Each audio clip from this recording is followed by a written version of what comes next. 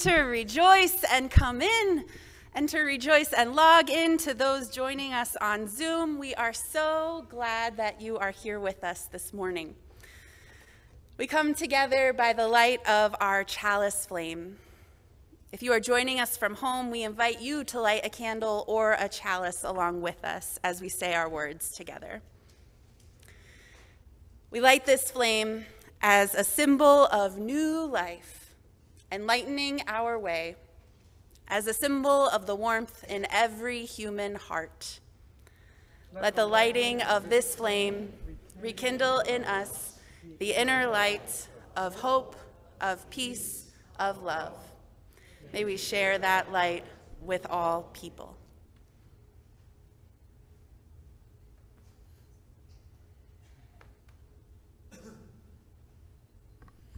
I'm Sydney Morris. Hi, good morning. Good morning. I am your summer sub, Reverend Sydney, here while Reverend Christina is on medical leave. And I've been a fan of your congregation for many decades. I knew you in your old spaces, and I'm so glad to be here today.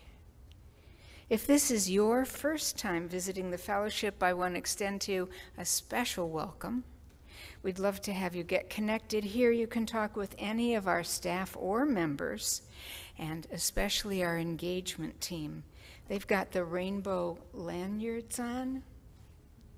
After the service, have a chat with them or send us an email. Today, we welcome Dr. Elías Ortega as our guest to our pulpit. Dr. Ortega serves as the president and professor of religion, ethics, and leadership at Meadville Lombard Theological School, one of our 2 UU seminaries. As a lay leader, he served our larger faith in various volunteering capacities, among them as a member of the Commission on Institutional Change and the Religious Education Credentialing Committee. He enjoys knitting and long nature walks. It's time now to settle in and take a deep breath. Become aware of your body here in this room or wherever you are. Allow yourself to be fully present to this time that we have together. It is so precious. We're glad that you're here.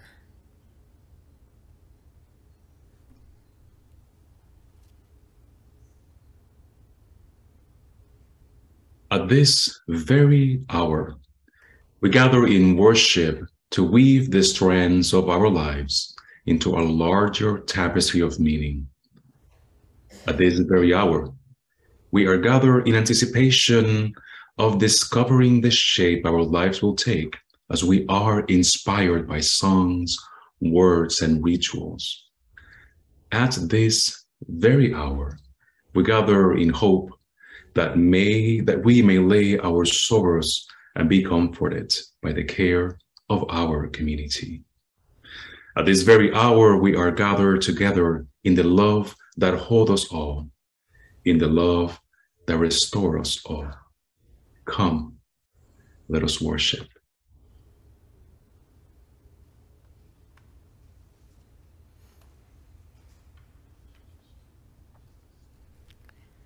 Today, we're exploring what it means to gather as a religious community, what it means to worship together. We know that one reason we gather is to support one another. If you're ever in need of emotional, spiritual, or financial support, we are here for you. Please don't hesitate to reach out to our ministers. It's a joy to be able to offer help. And if you're one who's feeling stable and able to give, we ask that you do so in that spirit of generosity. There are many, many ways to give to the fellowship. You can give of your time and your talent, And we especially need financial resources to allow our ministries to thrive for the months and the years to come. If you're here in our building, feel free to come up to one of our ushers who's standing at the back of the sanctuary, or you could raise your hand and an usher will come to you. And for everyone else, we encourage you to donate online or through our text to give function on a smartphone. Thank you. Your gifts are deeply, deeply appreciated.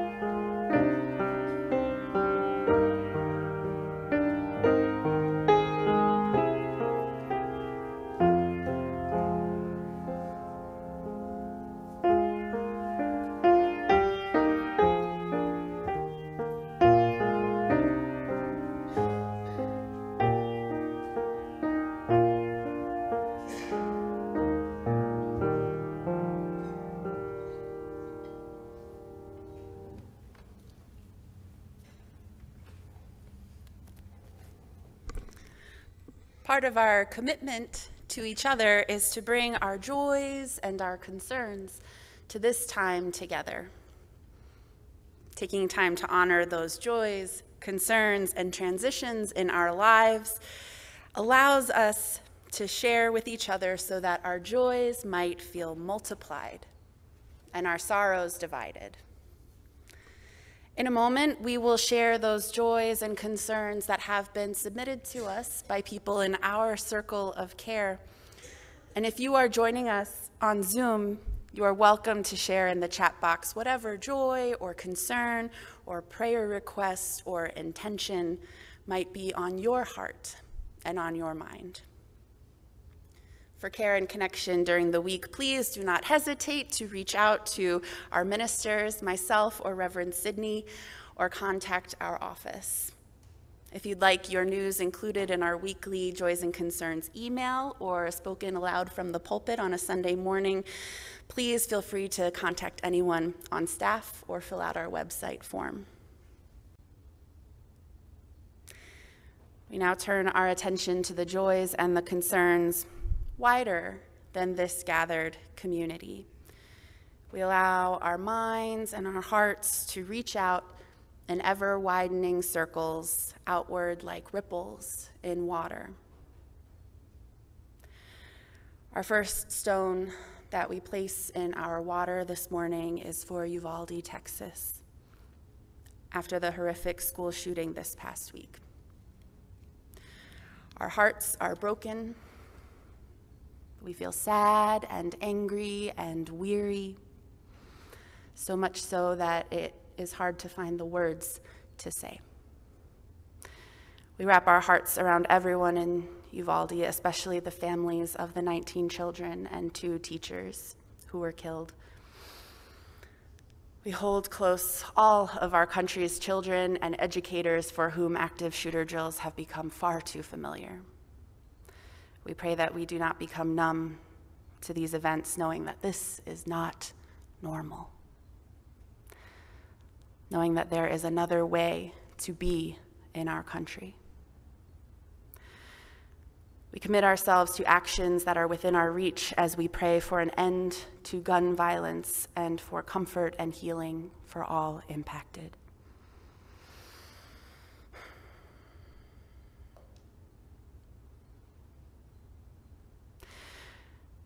We add a second stone this Memorial Day weekend as we honor and remember all those who have lost their lives in service to their country and their community.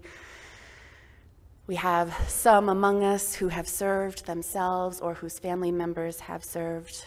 We lift up these individuals. We hold in our hearts the military families and loved ones who have endured tragedy. We pray for an end to all war, and we lift up a hope for peace as one global family. We enfold all who are celebrating and all who are suffering in the embrace of our hearts. And we commit ourselves to acts of compassion and justice in service to those circles beyond our own. May this moment of silence help to make it so.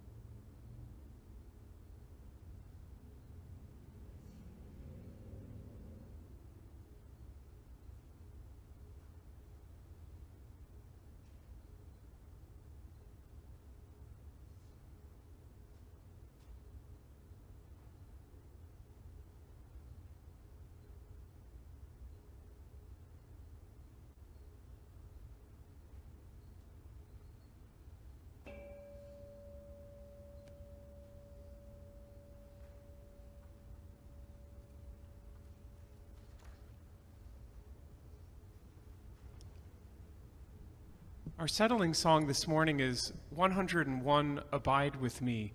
I would actually encourage us to stay seated for this with our feet rooted to the ground. This is 101 in the gray hymnal, and the lyrics are on the screen as well. We'll sing all of the verses.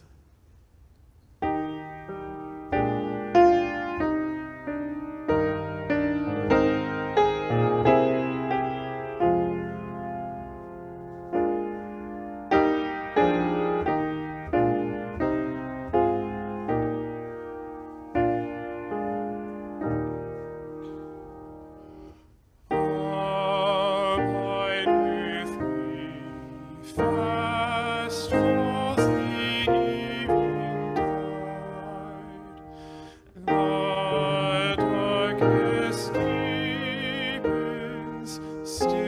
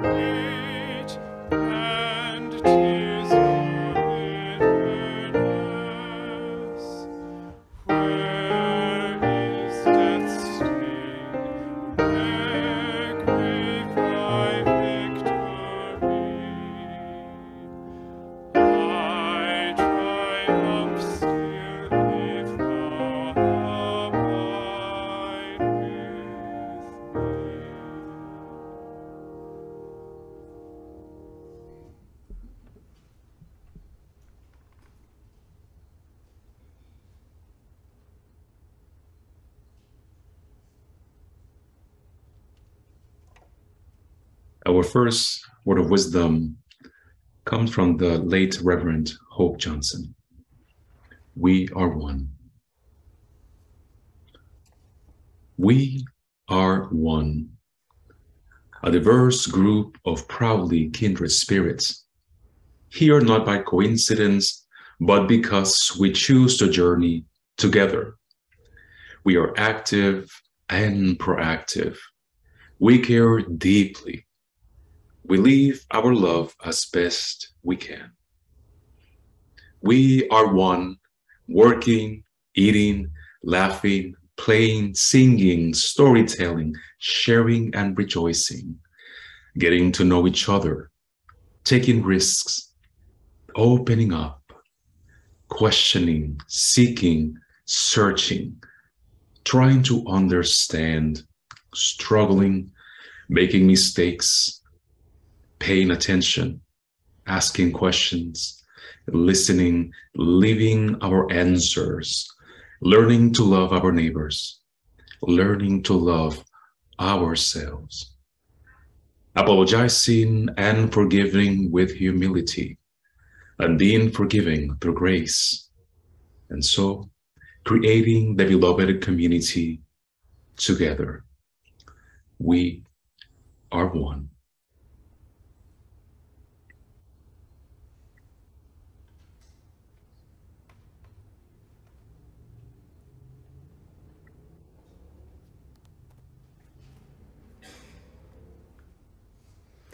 Reverend Sydney is on her way to be with our children in RE today.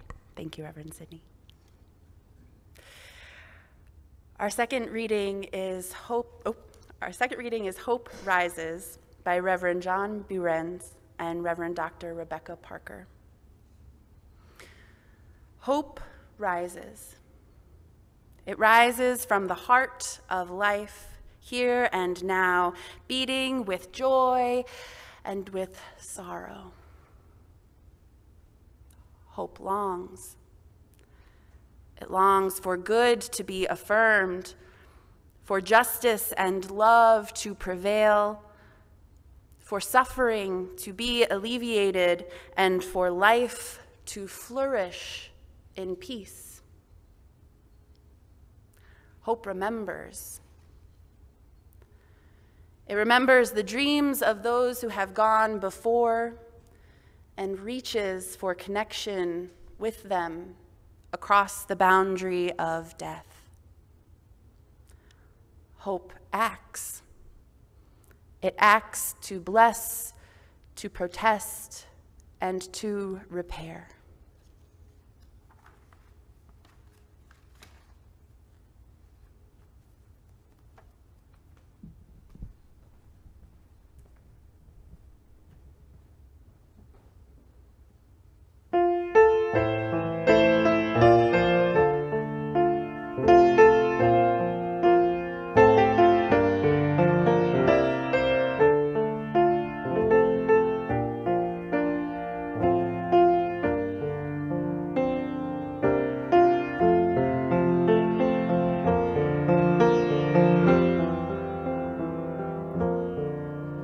Come and find the quiet center in the crowded life we lead. Find the room for hope to enter. Find the frame where we are free. Clear the chaos and the clutter. Clear our eyes that we can see all the things that really matter. Be at peace and simply be.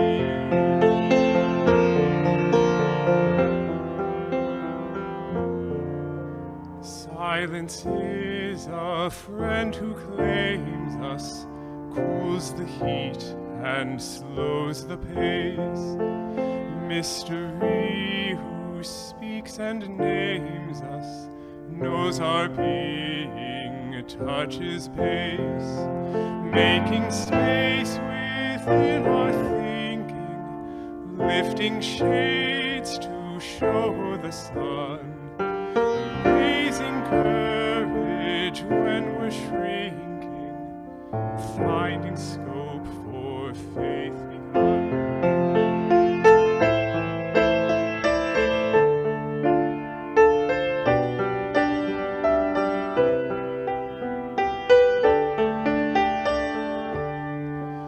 In the Spirit, let us travel, open to each other's pain. Let our loves and fears unravel, celebrate the space we gain. There's a place for deepest dreaming, there's a time for a heart to care. In the Spirit's lively scheming, there is always room to spare.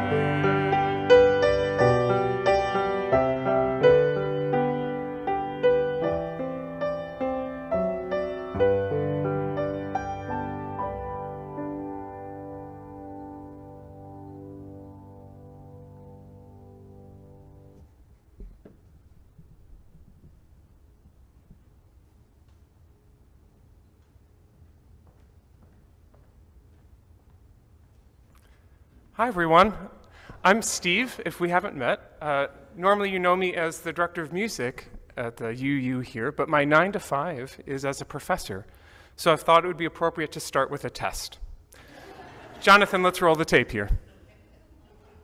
Count how many times the players wearing white pass the basketball.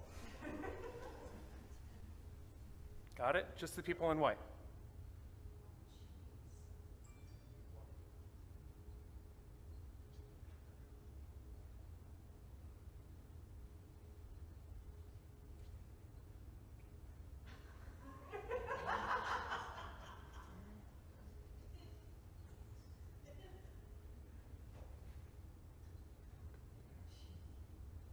How many passes did you count?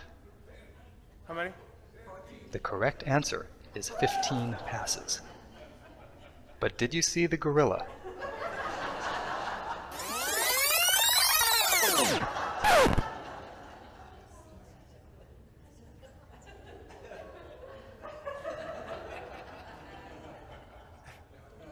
Thank you, Jonathan. I love that test. I love it for the shiver of embarrassment the first time I did it, and I love, more importantly, that you never not see the gorilla the second time. There are dozens of these selective attention tests. It's otherwise known as the invisible gorilla test, and I promise you for the rest of your life, if someone shows you one, you're going to be looking for the gorilla.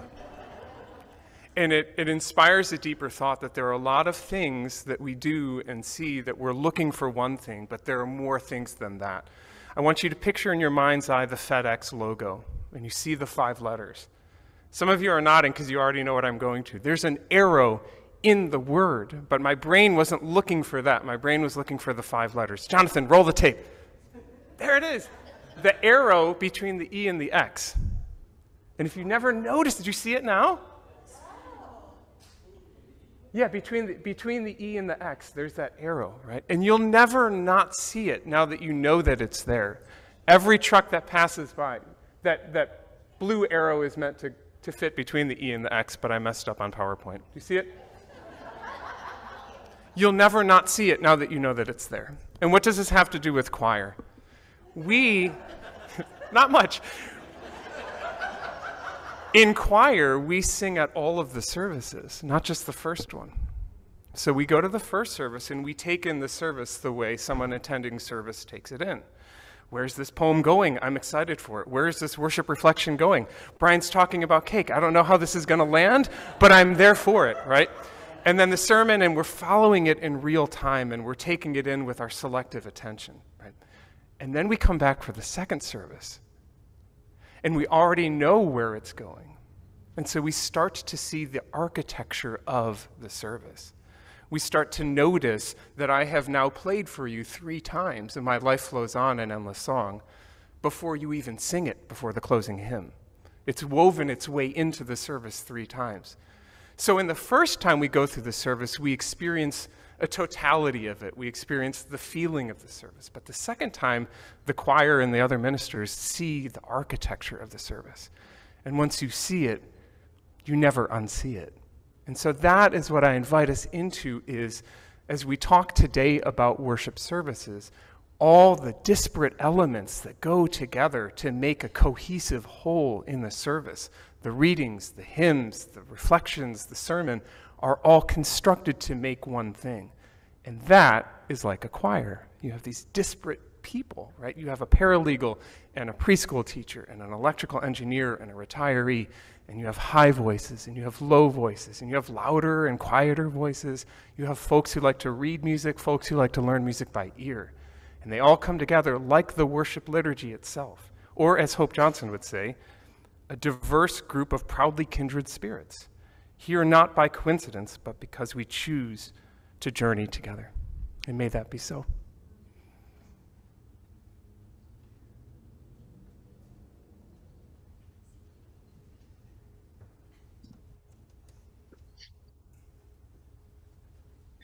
May it be so.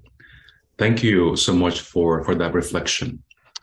It really, not only, I hope that you have noticed, not only, and enjoyed the hilarity of it and the fun of it, but also the invitation, right, to pay closer attention to what is it that we do when we gather together in worship with one another.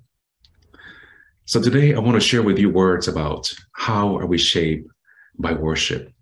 And I hope that in these words you hear an invitation to think deeply and deeper of the practices that we do when we gather. And I also want to say good morning to each and every one of you, whether you are gathered in fellowship in the sanctuary or joining us like I am via technology. It is my hope that throughout the arc of this service, you will find moments of comfort, moments of inspiration, and moments of transformation. I believe that we gather in worship primarily because we have made a choice, and the choice is to be in community. Because it is in worship where we come together from our multiple walks of lives to find a moment of rest. We come to worship with our multiple beliefs, our many practices that restore us, because we believe that worshiping together is a central act of our communal lives. It is in worship that we tell who we are and who we hope to be. It is also when we are gathered that we do so in a spirit of welcome. I would say that many of us are familiar with the words that oftentimes we hear in UU spaces. Whoever you are, wherever you are in your life journey, you are welcomed here. These are some of the words that you may be familiar with. They were penned by the poet Rumi, and they actually are longer.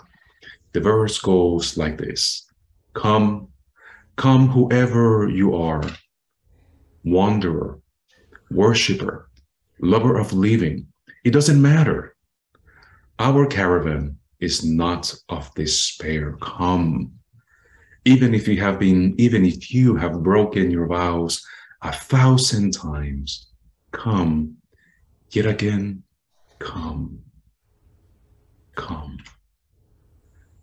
Perhaps we can say words like this to one another, and we do so because we hold fast to being in community where we are committed to one another's spiritual growth, and our responsible search for meaning matters to us.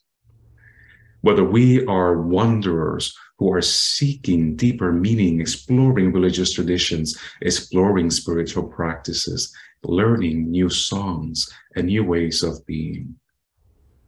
Whether we are worshipers who are seeking a place to mourn the sorrows that have visited us upon our personal and communal lives, we come together in ritual with one hope, the hope of restoration.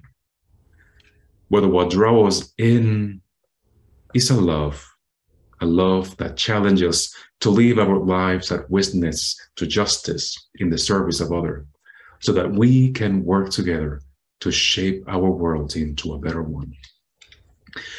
And even in those moments when we have fallen short of our vows of covenant with one another, we'll still find a welcome. To me, the words of late Reverend Hope Johnson reminds us of that. And you heard Steve also say that. Because we are one, a diverse group of proudly kindred spirits. We are here not by coincidence, but because we choose to journey together. We are active and proactive. We care deeply. We live our lives as best as we can. We gather in worship once again, not by coincidence, but because we have made the choice of weave our lives together. Worship shape us as a people. If that is so, then it is our faithful work to bear witness through the acts of our lives to the power of that message. I want to share with you a story of an experience that I have teaching a Sunday lesson to an elementary age group about the meaning of worship.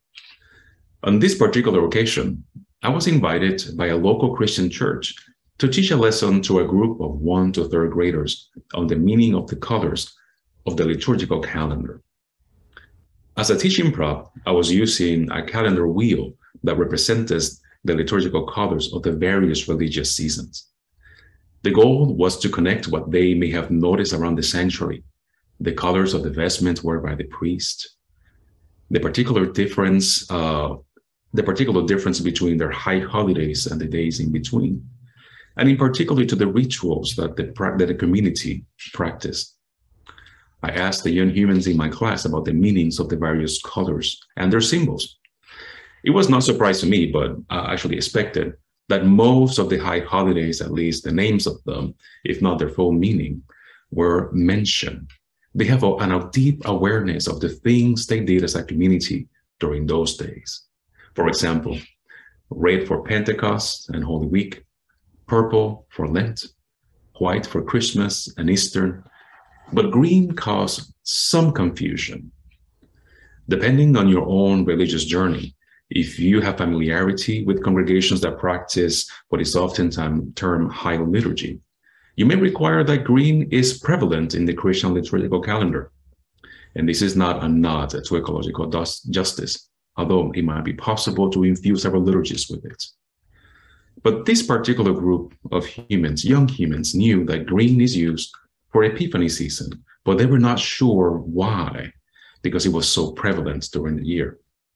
The festive colors of the holidays with the reds and purples, the preparations and the rituals in worship that they did, the special food, the special lessons, set them aside as a moment of communal celebration. But the other Sundays, the green ones, for those 1st to 3rd graders were somewhat bland, normal, maybe even the boring days where they have to come to church and there was not much going on. One of the children blurted out, "Well, I guess the rest of the green Sundays are optional Sundays." And I will admit that even I laughed for a moment. But I decided to turn that slip into a teachable moment. And I said the following: "You were quite close," I said. "Those Sundays are referred to not as optional, but ordinary, meaning that they stand for those Sundays outside of the major holidays."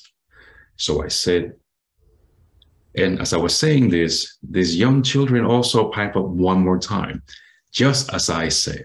If they are not major, then they're ordinary, and ordinary is optional, and therefore is boring. And we laugh again for another round, but a deeper realization dawned on me. In this particular faith community, there has been a failure of attention. Because you see, there was intentional attention to the ways in which the emphasis was given to the special holidays. The changes of the rhythm of the communal life were marked. Many engage in the preparations and care to prepare their sanctuary for different events. They took care to practice the rituals that will mark the new season. They were engaged in deep practice for the high holidays. However, the same kind of intentionality was not given to ordinary Sundays, and therefore they became optional. Because of this practice, they took for granted that ordinary times when the community gathered to worship is actually a moment of preparation for those other moments, for those high holidays.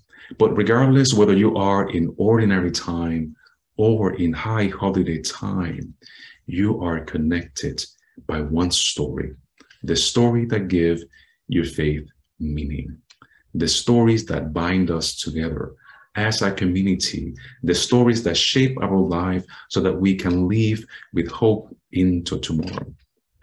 And I think that this may be a common reality in our faith communities, but it needs not to be so. It needs not to be so. Every Sunday, every time we gather, it is a special time. It is a time of a signpost of sorts where we come to celebrate one another, to gain inspiration, hope, and comfort. These times when we are gathered are not optional times. They may be ordinary times, but these are the time in which the mundane of our lives get visited by the holy that we co-create when we are together. And that, my friends and beloveds, is not optional.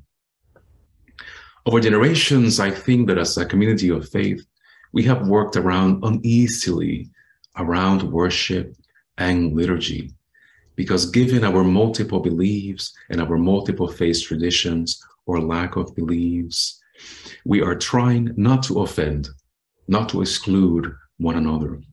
And at times, it means that we do not offer each other enough sustenance. We have not taken to heart the reality that Jeffrey and Dave Davidson name about liturgy, that liturgy help us get the faith into our bones, into our flesh and blood and bones once again. For a liberal religious communities as ours, these may have a different meaning because we make the commitment to encourage one another and respect one another in our multiplicity, and yet we decide to come together. For me, that means that we take it that being a spiritual community means that we will find the inspiration in diverse sacred teachings, in ethical teachings, because we know that we can hold in tension our traditions and our being if we welcome the spirit of life to move in our midst, to birth the community that we are meant to be. For bell hooks, this is not so much about talking about God or the sacred or even religious traditions. Instead, the spirituality that we can cultivate is about practice, how we live in the world and how we relate to the self and others. And I think this is true of our worship. Worship has shaping power. That power comes from the story that we tell ourselves of who we are as a community.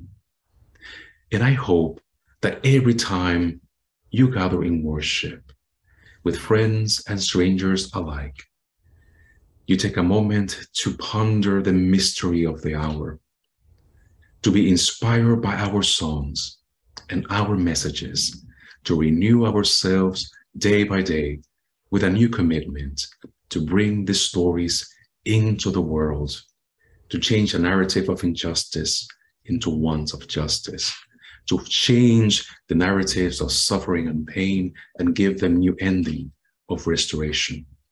And more importantly, that our stories and how we worship shape our lives with dignity, grace, and mercy for one another and for the sake of the world. May it be so, and blessed be.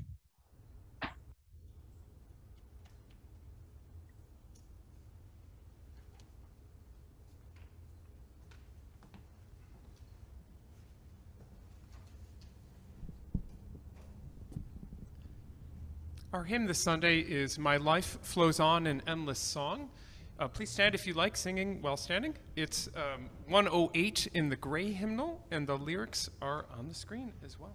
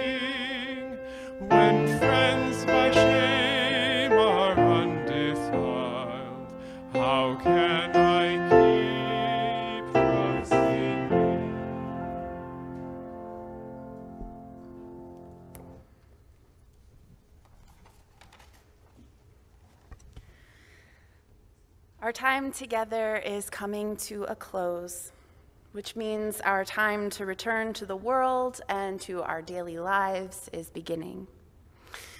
Please remember that there are always ways to get connected here, even online, and to live your faith more fully.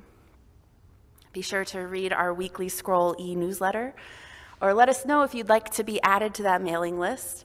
Check out the order of service on the back for some highlights about what's coming up. I want to offer a big thank you to Dr. Ortega for joining us this morning. Thank you so much.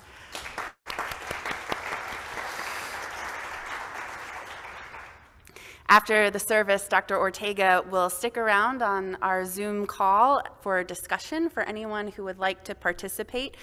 If you would like to, those in the building, I welcome you to remain in the sanctuary, move to the front perhaps, and those on Zoom, you are welcome to stay on the Zoom call for that discussion. Everybody else, we welcome you to exit out the back doors afterwards and enjoy fellowship time in our fellowship hall together. And right now, before we close our time together, I would like to invite our beloved Director of Congregational Life, Marie Luna, up here. As you all well know, today is Marie's last Sunday on staff here at the Fellowship. After 16 years of amazing and profound ministry in our community, she's departing so that she can bring her gifts to the wider Unitarian Universalist movement. And I know that everyone here joins me in saying thank you, Marie. Thank you for all the beautiful ministry you have done here with us. Thank you for all the ways you have helped shape this community into what it is. Thank you.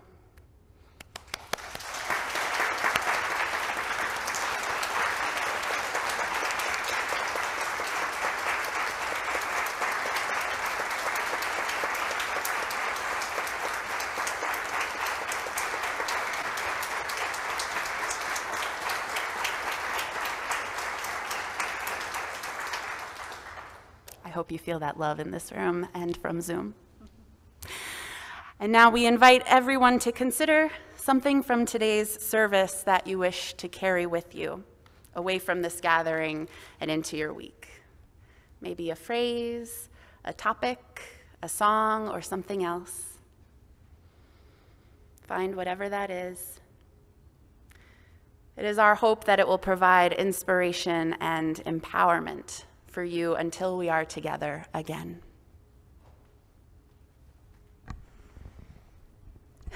And now, please join me in our unison words for extinguishing our chalice flame, even as we continue to hold its warmth and light in our hearts. As we extinguish this flame, let us go our ways with hope in our hearts, with our spirits renewed, and with a deeper understanding of life's mystery. Let us carry the light of compassion and commitment to build a better world. And with that, go in inspiration and connection. Go in peace, knowing that we wait to embrace you upon your return.